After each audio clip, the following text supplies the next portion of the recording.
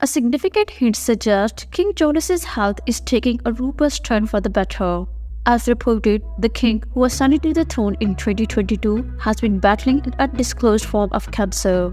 He seems to be on the mend after months of a rather challenging battle against the formidable disease. King Charles seems to be making a robust comeback when he attended the Easter Sunday church service last week.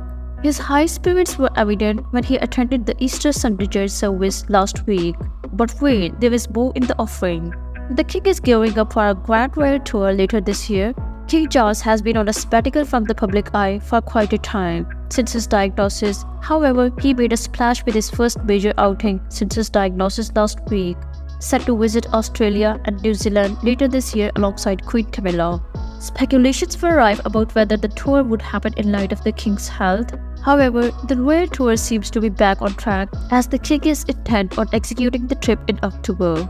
This determination serves as a significant hint that his condition is moving in a healthier direction, as an insider suggests that the king is positively ecstatic about his recovery so far and is enthusiastically preparing for the forthcoming Commonwealth tour.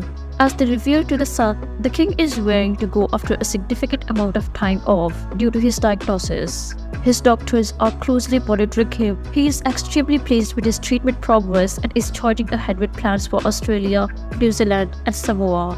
Further, King Charles has more appearances lined up. Reports suggest he will be attending the 80th D-Day anniversary in France next month, as well as the Trooping the Colour parade in June.